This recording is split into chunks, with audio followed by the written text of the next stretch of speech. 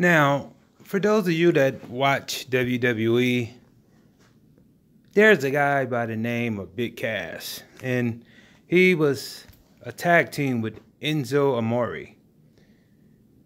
To make a long story short, the guy doesn't wrestle for WWE anymore due to backstage conflictions.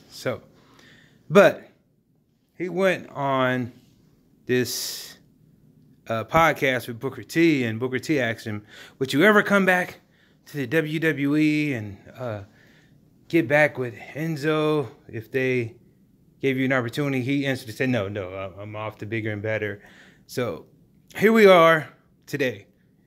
This guy is in the independent market, which we call like the bottom feeder of WWE type wrestling. And he's trying to get money off of his name because I guess he's broke or he's down and out. But Big Cass looks like big trash. These are some pictures that's all over the internet, man. And he's so out of shape because he hasn't been in the WWE now, I think, like in a year. And this guy, this is one picture. Look at this one. He's fat. He has just his muscle mass has deteriorated. I know a lot of those guys are on enhancements and steroids, and if he was on that, you could tell because his body, he's just a fat guy with a gut, and look at him, man.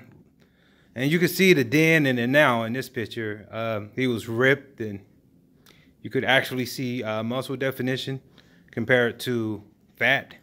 But yeah, man, Big Cass looks like big trash now, so maybe he should hit the gym and try to make a comeback. You know, he said he would never come back and try to wrestle for the WWE, but maybe he needs the money. Who knows? But like this video, leave your comments. Subscribe. Later.